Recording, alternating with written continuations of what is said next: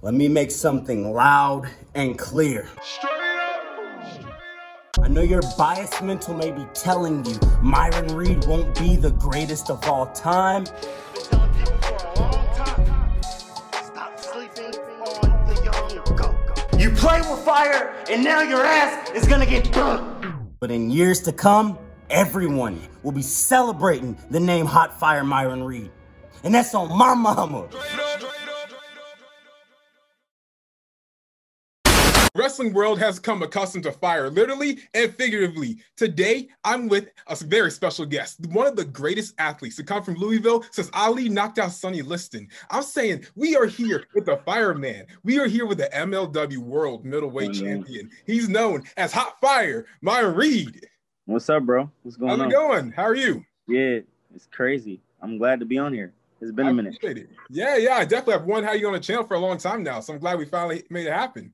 Yes, sir. We made it. Going into it, I noticed on Twitter, you always talk about your early morning workouts, how you're up at 5 in the morning, always trying to get it in. So today, this morning, did you make it to the gym? And if you did, I went the last 3 days. No, sir. I took the rest day today, man. I went Monday, Sunday for sure. And then I went Saturday. I did cardio Saturday, but like I went like 3 days in a row. I don't want to go too crazy, like 7 days and fuck something up, you know, mess my body up.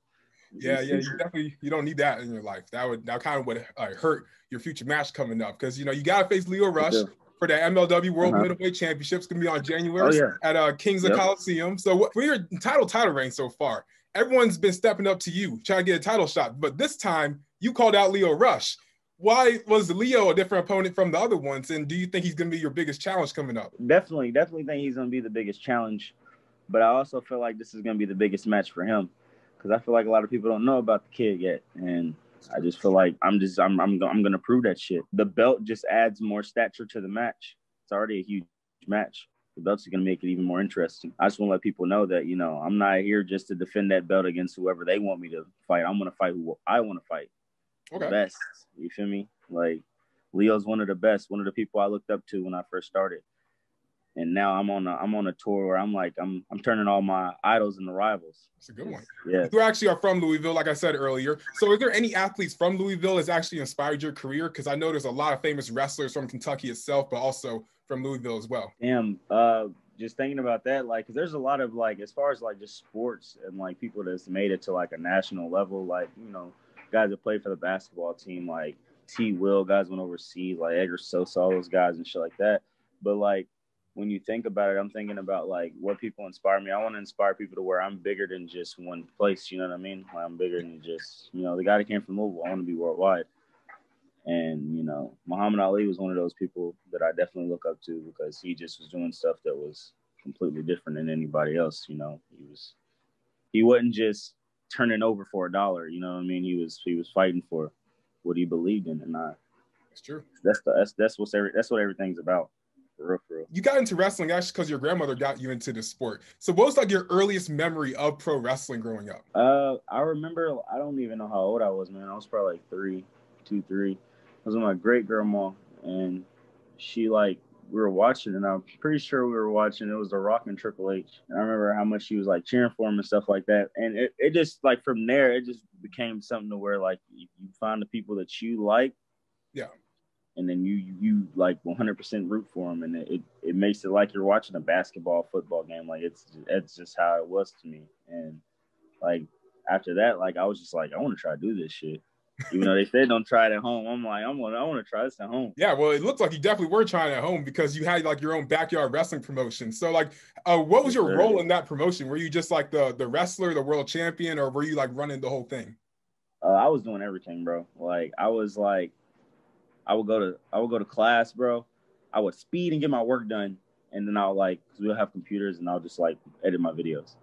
Like I was like finding any and every way to possibly get the videos done. I was like writing the script and everything. And like me and the guys, we like talked about what we wanted to do, but I was like legit writing it. And like at first it was just like, you wrestle, and you wrestle this guy, and do the fuck ever you want to do, but this guy's winning, he's winning that. You know what I mean?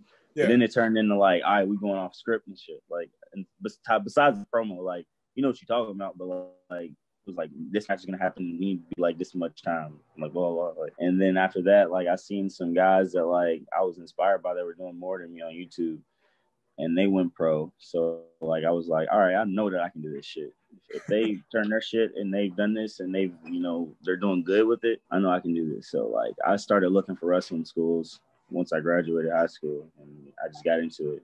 It was time. So that's the rest is history. Was like video creation and like content creation something you're really interested in? Because like you don't see too many guys that start off like on YouTube and then turn their career on YouTube into like an actual pro wrestling career. So like, was you doing YouTube like something you were just into, or is that like your launch path for wrestling? Well, it was, I was always into wrestling, and I seen other people putting it on YouTube. I was like, shit, I want to do that. That's pretty dope. Because I was always interested not only in what the wrestling was, but just like the editing and the creation of the platform and the video or whatever. And I was just like, I was really inspired by that. So like, that's what, like, that and the moves, of course, but like it made the moves and everything else just seem that much better. You know what I mean? Yeah. So, was there like a crazy like angle or storyline that you remember writing? Shit. Me and my dude, Jack Andrews, bro, we had like the craziest feud. Like, ours was like, he lived in like Columbus, Ohio. I lived in Louisville. And we had this beef, bro. Like, he had his own promotion. I had mine. Like, this, like, it was lit, bro. Like, and I was just like, I hate this motherfucker. He's like, I hate him too. Like, and like the story was crazy. Like, people, like, we like really didn't like each other for a little bit, but like now we're like best friends. But like, we really didn't like each other when we were backyarding, because it was like, I don't know. It was just, we both were two guys running our own shit and doing something with it. And he was like, nah, I'm the top guy. I was like, no, sir, that's me. So like, that beef was crazy. Like, for years, it was interesting with people. So that's why I like, it's like one of my favorite. Did you guys ever run like your own like invasion storyline or anything like that? That's, yeah, pretty much what it was. But okay, like, that's what started it all off. And then we just eventually joined together. Like, but like, it was crazy. Yeah. Well, you end up turning that backyard career into an actual pro wrestling career. Then Definitely. Now you're signed with MLW. Now you're a champion MLW, which is great. So congratulations. But how did you actually end up? Oh yeah, no problem. How'd you end up actually signing with MLW? Like, what's the story behind it?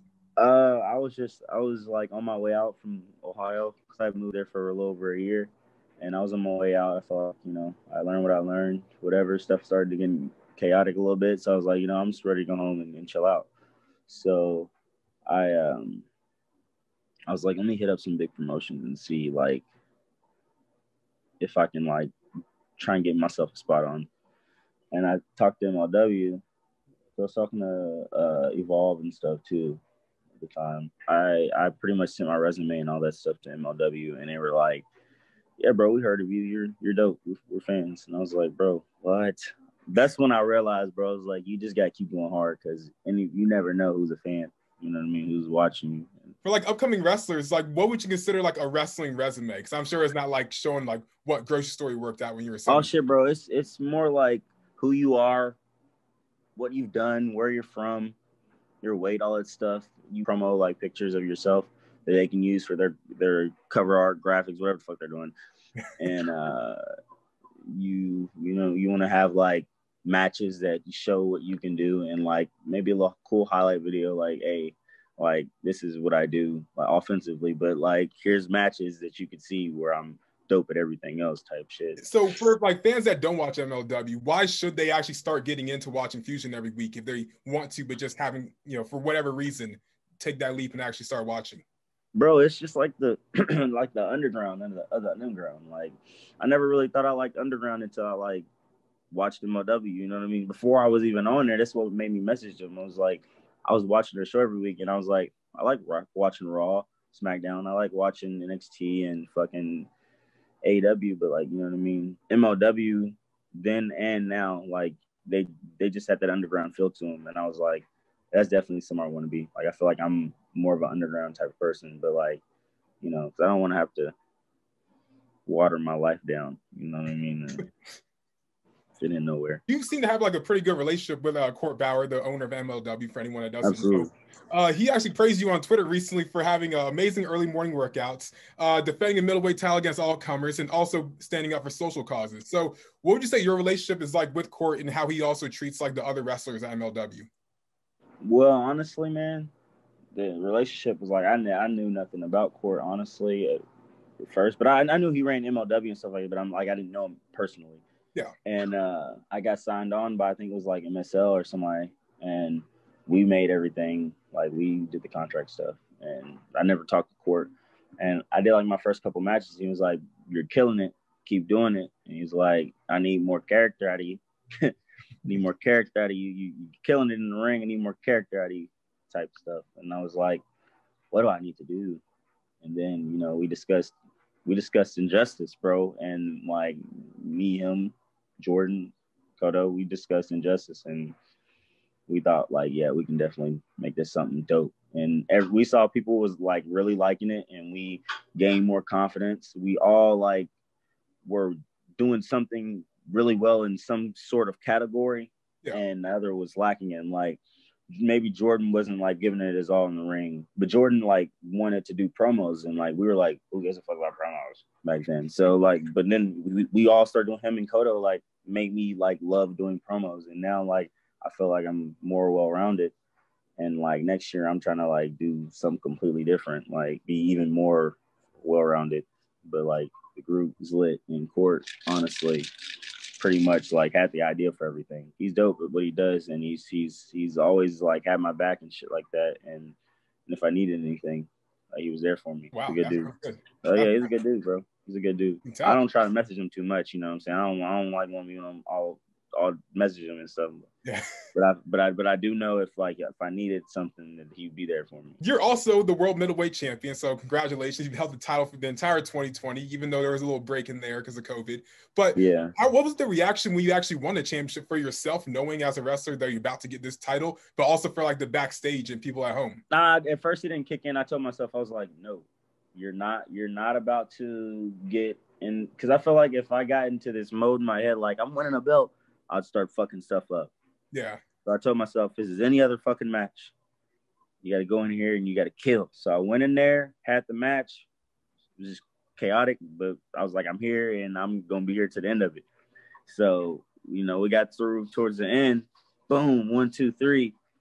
My favorite moment is I knew I was winning, but like it felt like I didn't know, like I just won, like because like the way the people reacted, they were like, what the fuck just happened? They were pissed. They were like, because at the whole match, they're like, fuck him up, Teddy, you fuck him. Like, you know what I mean? The whole match. So I'm like, they're like, fuck me. And so I'm like, when I beat this dude, they're going to be pissed. So like, they were like, literally jaw dropped. Like, it was my favorite moment. Like, and half of them were like hella excited. Like, that's fucking dope. Because they thought like Teddy was just going to come in there and beat the fuck out of me and retain his belt. Not happening. So what was like the reaction like back home for like your friends and family? Oh, bro, my mom was like really proud. Cause like honestly, it took her a lot to get on the bandwagon, man. Like she's like, do something else, like for real, bro. Just do something else, bro. You like get out of here. But they don't understand like the sacrifice and the grind and stuff you gotta put into something you care about. And you know what I'm saying? If you put that tiger lion like work into it, it's going, you know what I'm saying, you're gonna level up. But if you don't, then who are you? You're just gonna be an average wrestler. You know what I mean? You gotta go crazy. You gotta sacrifice. You gotta move away. You gotta spend money you don't want to spend. Blah blah. You know what I mean? Like it's literally that's what it's about. Like people think that they're gonna be getting stuff for free. Yeah, man. You have to come off that bread, brother. Your goal is to be the best world middleweight in the world, and clearly you are because you have that championship. So assuming you beat Leo Rush, and when you beat Leo Rush, who do you want to defend that title up against next? Ooh, bro, I'm looking at like Low Key or somebody. Okay. I want all the smoke, bro. I want all the smoke. 2021, I want all the smoke. I want to face the best. Like I got a chip on my shoulder again. The last question that we have is actually related to music, since I know you're also an artist. You have your album out called Bangers Forever. What's 3 dream collabs that you actually would like to have on your next album, but they all have to be wrestlers that create music as well? I got you, bro. And I'm gonna make all these happen too. I want to have Chris Bay on Bangers Forever too next year. I'm gonna drop it in like my birthday, around my birthday. Chris Bay, definitely got to have him on the actual album. Teasy, probably Teasy. And then last, bro, would definitely be Leo. Yeah, I'm gonna beat him up and put him on the album. That's what I was about to say. I'm like, oh, you're gonna beat him up in the ring. Put him on the album. Put him on the album. All right. I mean, if it works, it works.